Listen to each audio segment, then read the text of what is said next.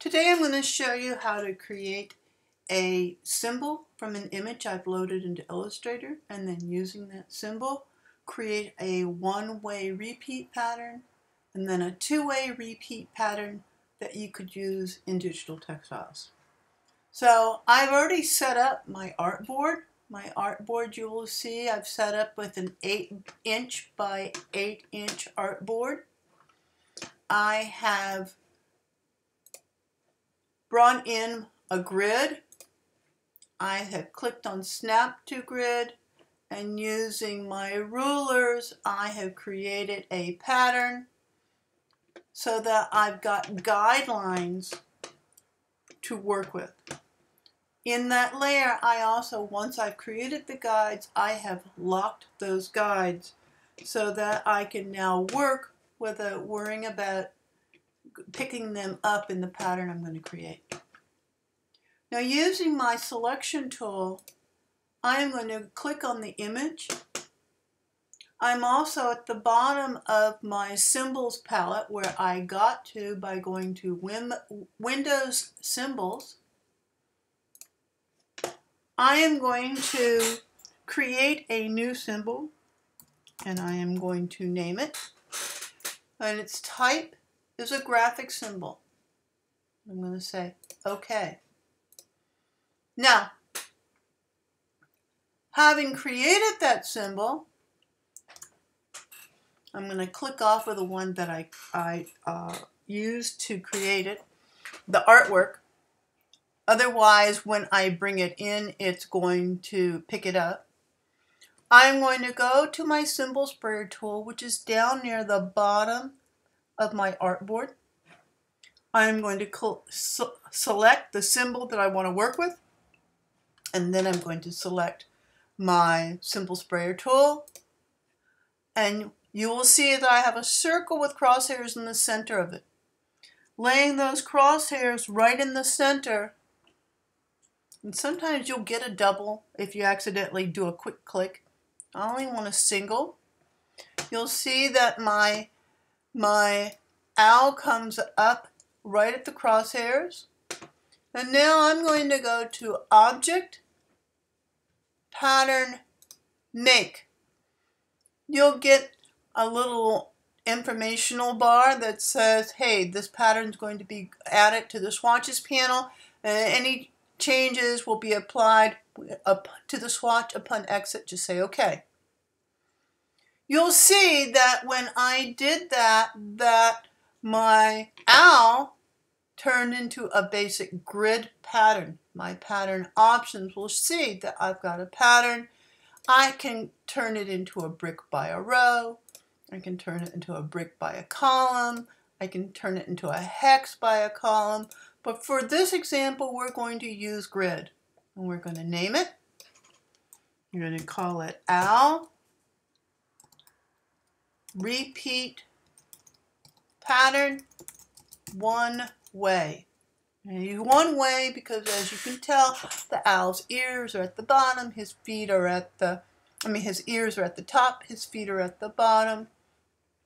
So therefore, when you were making a fabric, you would have to be very aware to create this so that all of his parts weren't going the same way. But my owls are way too close. So I'm going to go down to the middle, and you see if I hover over the maintain width and height proportions that this is a link where I want to make sure that when I click on it, if I lock it, if I change my width and my height, those proportions will be maintained. But I only want to change my width proportions. So I'm going to click on it, and since my width proportions are at 0.9, I want to make sure that I give it a greater amount of width in between my owls. I'm just going to double it, so I'm going to make it at 1.8. And when I click that, my owls are now spaced apart, and I am going to say done. When I say done, they appear to go away. but they are sitting over here in my swatch palette. So I'm now going to create a new layer. I'm going to turn off my old layer. I'm going to turn off my layer 1.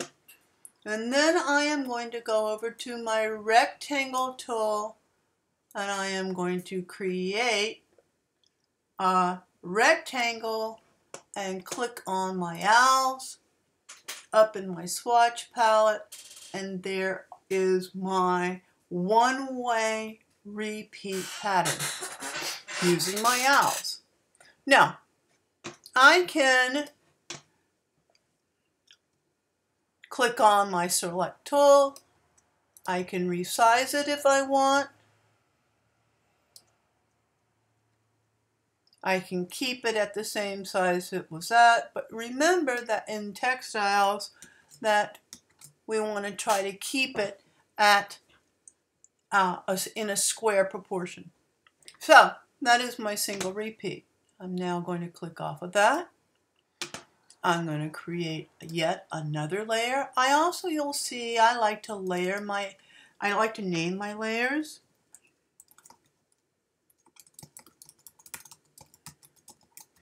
For me to go back to.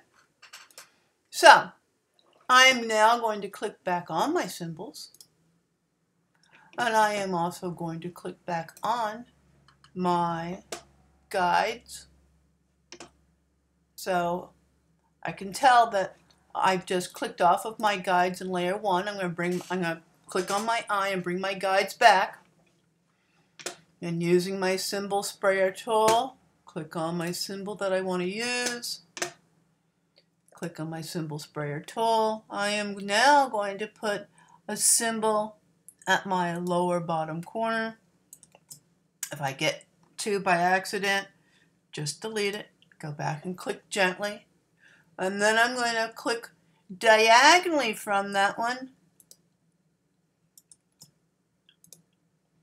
So I now have 2 instances of this symbol, but they are linked. And if I want to make a two-way pattern, I actually want one owl's ears to be going up and one owl's ears to be going down. So with that, I am also going to break the link to the symbols, which is at the bottom of my symbols palette.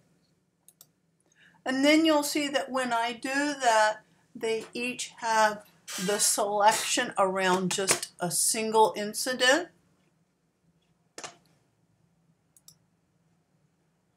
I then am going to select them, and once again, you'll see at the top of the toolbar it says break link. I now can select, using my direct selection tool, a single image. I can go to Object, Transform, Rotate. I'm going to rotate him 180 degrees. And I now have one owl up and one owl down.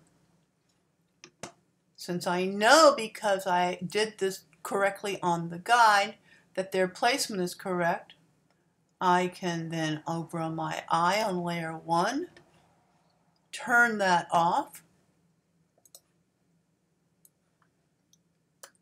I can select both of my owls. I can go to Object, Pattern, Make. You'll get the same tool, the same comment every single time, unless you hit Don't Show again. I leave it on. And then you'll see that I now have a two-way pattern where my owls are going up and my owls are going down. But if you notice, my up and down pattern, my owls are not clearly in alignment on the diagonal. So I have to go over, and my height is at 3.6. I'm going to make my width at 3.6254 to match my height. Once again, I'm still on a grid pattern, and I'm going to click and name it two-way repeat. I'm going to hit done. Once again, when I hit done, it appears to have gone away, but it really hasn't. I'm going to create a new layer. And in my new layer, go to my rectangle tool. Now I can also, instead of clicking and dragging, I can double click and hit OK. There's my one way, but if I now go up to my swatches to my two-way repeat, those are my owls and my two-way repeats. I hope that helps in learning how to use symbols. Thank you very much.